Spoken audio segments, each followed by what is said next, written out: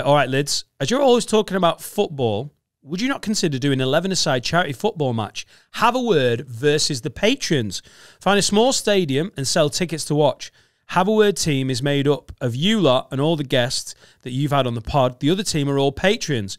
You could open it up as people pay £5 and go into a draw if they'd like to play against you, and then do a live draw on Patreon to see who wins. All spectator money goes to the charity. Thought it would be a decent idea to see if Rowe Bags is really as good as he says he is. That's from Taylor. I think we'd do it as all guests. Yeah, I don't think we'd invite patrons along. No, I see the thinking, but no. And also we've had a lot of people going, do you know what would be great? If you did a prize draw and then one of the patrons came on the couch, like, there's some very funny comedians who've come on there and been a bit fucking meh. So we love the patrons, but this is not. But we don't want one in here. It would be so unbelievably shit.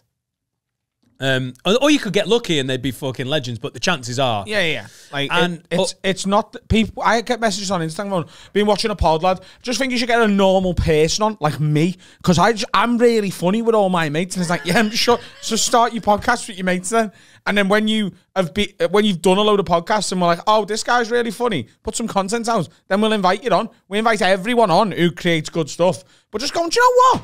I made a fucking joke 3 weeks ago in the pub.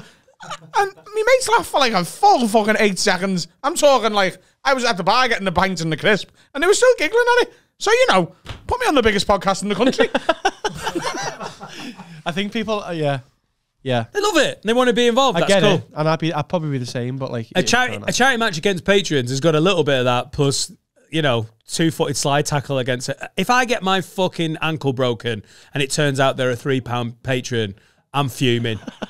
I'll take a fucking ACL sprain from a £10 patron. We should do an 11-a-side game, no one filming. It should be me versus you, we do captains. What stadium? How many people?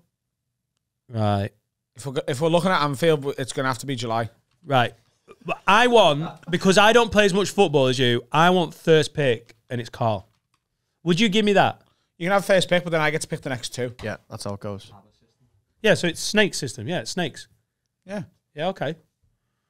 So you pick one, I pick two, and then it's one each from there. So that means you get the best and the worst player. So from all former guests, obviously Finn as well. Yeah. Well, Finn's got to be one of them picks, I think, because he's going to be... And stay.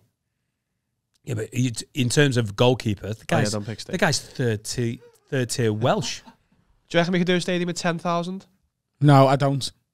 I think we're gonna do an arena for the live show with 10. I don't think 10,000 of them want to come and watch. 5,000. I think maybe what we should do is just do the Shankly playing fields and film it. No. Smart.